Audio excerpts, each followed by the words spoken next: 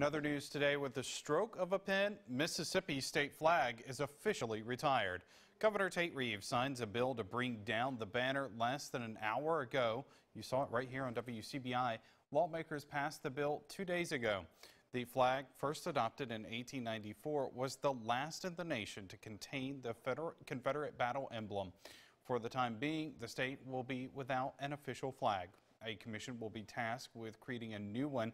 There are two requirements. It must not contain any Confederate symbols, and it must include the state motto, "In God We Trust." The new design will be put to a statewide vote in November.